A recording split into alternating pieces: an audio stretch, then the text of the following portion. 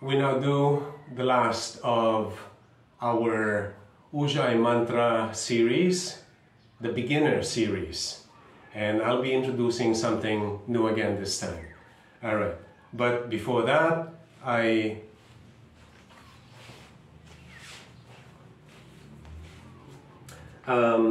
like to introduce, we can sit down again either of two ways.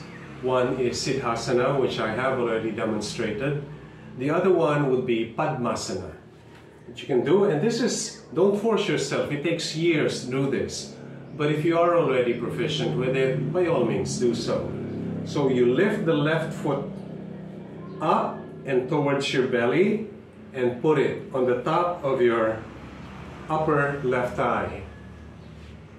We do the same thing with the left foot. We just slide it comfortably as high as it'll go and leave it here. This is Padmasana.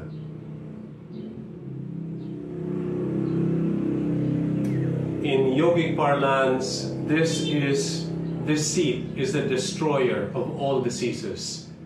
The rishis, the sages, the sadhus, this would be their preferred seated pose, and this is the most exalted of them all. And I would say a very close second, or perhaps an equal to that, would be Siddhasana as well. This pose centers the body, it limits the movement, and it allows you to stay centered and focused. So what we do this time, okay, just in summary, we've done the Ujjayi breath with the Yana Mudra. We've done Ujjayi breath with the Nabho Mudra, which is the tip of the tongue pressed against the top of the soft palate. We've also done Ujjayi breathing with the Soham mantra. Now I will introduce something new. We will do Ujjayi breath with a breath hold, breath hold is called the Kumbhaka. And essentially, a Kumbhaka is the meat of Pranayama. This is the most important part of Pranayama, but this is advanced Pranayama. So we will simply graze the surface with me introducing Kumbhaka to you right now at a beginner level. I will also introduce a Bandha. A Bandha is essentially an energy lock. And the type of Bandha we will be doing right now is Jalandhara Bandha, which is with a straight spine. We slightly move our head back slightly and then tuck our chin towards the chest. So this locks our throat and it enhances the Vishuddhi chakra. When this Vishuddhi chakra becomes activated, when it's developed, it's a different ballgame. It's a game changer because you now perform things at a higher level of confidence. You now have a deeper understanding of things, and without putting up a Facebook channel or a YouTube channel, people will simply gravitate towards you because you have this divine radiance in you.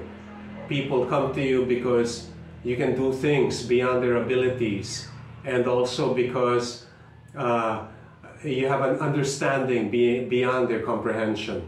So Vishuddhi is very, very important that way and powerful, because at this point you would have already evolved from the heart chakra. Alrighty? That is the Jalandhara Bandha. But the Kumbhaka, or the breath hold, we will be doing, because we will be holding the breath after the inhale. It's called the Antara Kumbhaka. There are three types of Kumbhaka. There is Antara, which is a breath hold on the inhale. There is Baya Kumbhaka, which is breath hold after the exhale with the lungs empty. And there is the more esoteric Kevala Kumbhaka. And this is usually achieved in deeper states of samadhi, because Kevala Kumbhaka is the spontaneous cessation of the breath, where you don't even act on it, the breath simply stops. Alrighty? So, let's still the mind, let's still the body, and I'll guide you through this. Empty your lungs. Let's begin the inhale, restricting the airflow as it passes through. So we're not doing chants anymore, we're not doing Nabho Mudra anymore, but we can keep the Yana Mudra because we're doing too many things right now and I don't want to put in too much on your plate. When you fill in your lungs, hold that breath, keeping the back straight, and take your chin down for Jalandhara Bandha and hold it for as long as you can.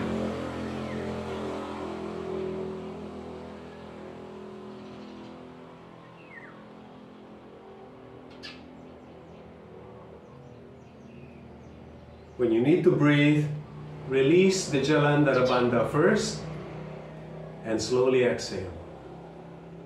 Still ensuring that your inhalation and your exhalation are done at the same length of time. So many things to keep in mind here, but as you develop proficiency, it becomes easier. Breathe in your own pace. We all have different lung capacities.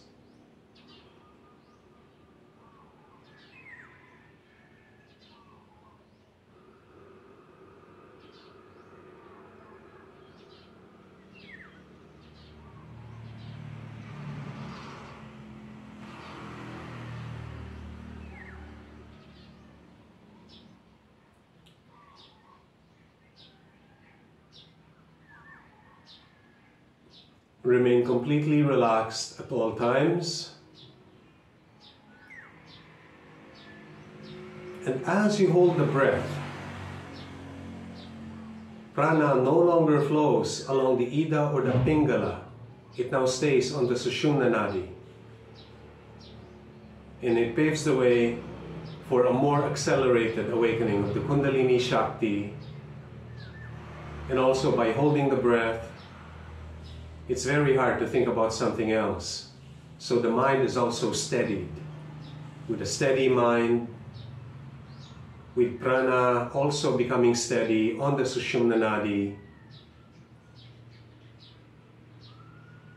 we are able to create a single-minded, a single-pointed focus of mind and awareness.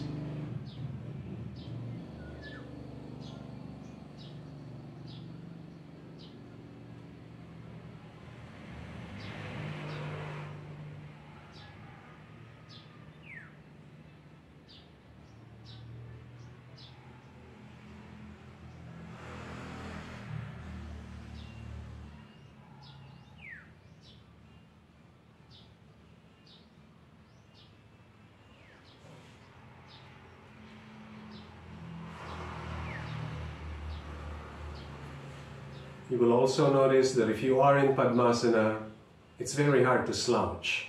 So your back is always perfectly straight.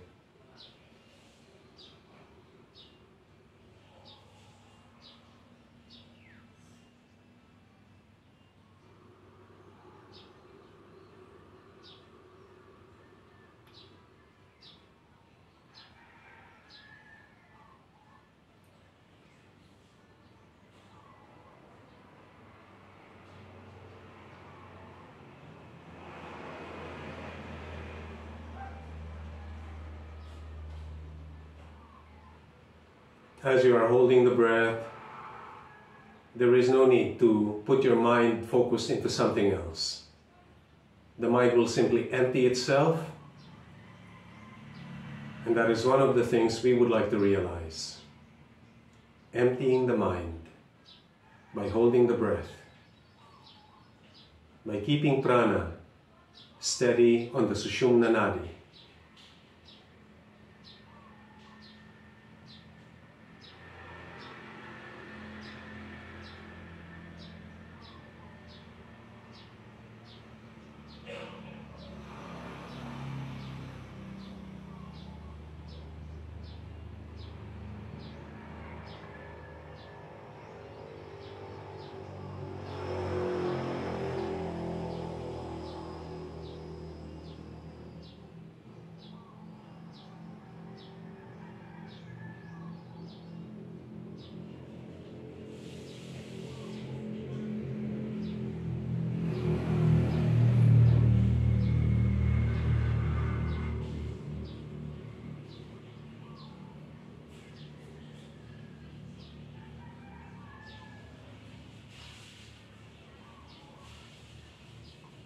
If you're gasping for the next breath, it means you're holding it too long or you're breathing too slow.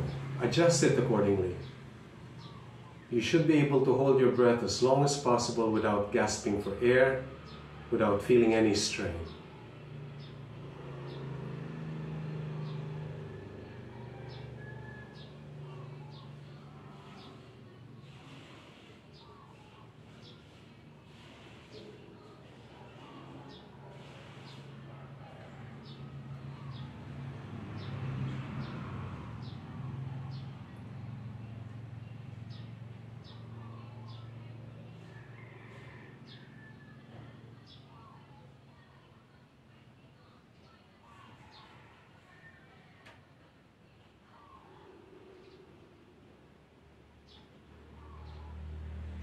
If you catch the mind drifting, again, gently bring it back into focus, with no reaction, with no sense of frustration.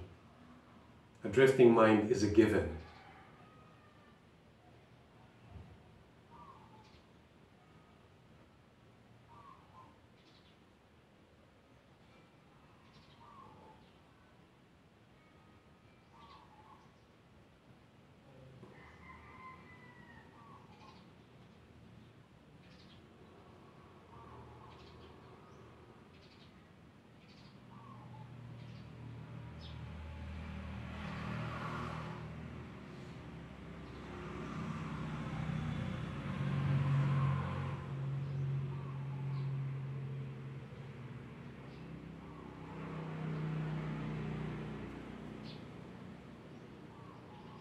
From here, you can try combining or adding the Soham mantra.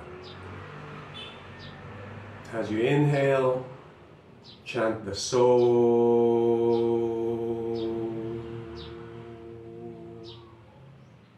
Holding the breath, chin to the chest, holding it for as long as you can, and chanting the Hum mantra as you exhale.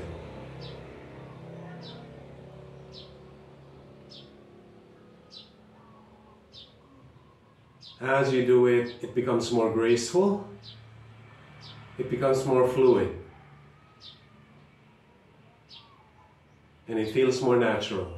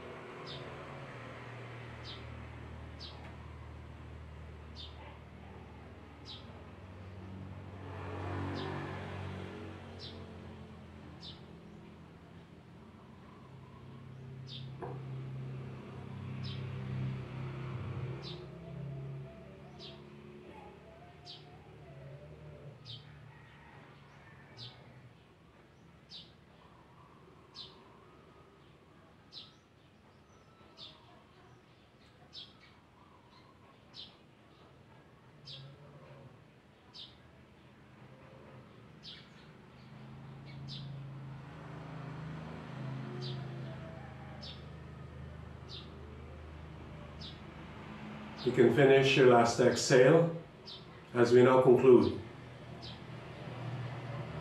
this segment of our Ujjayi breath with the Kumbhaka and the Bandha.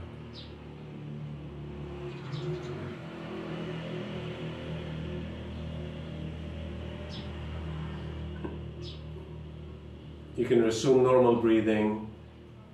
You can open up your eyes.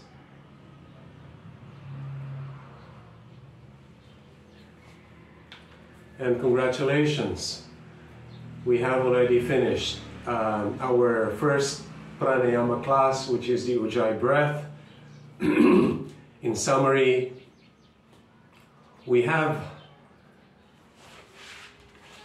I'll put the summary as I talk about the homework.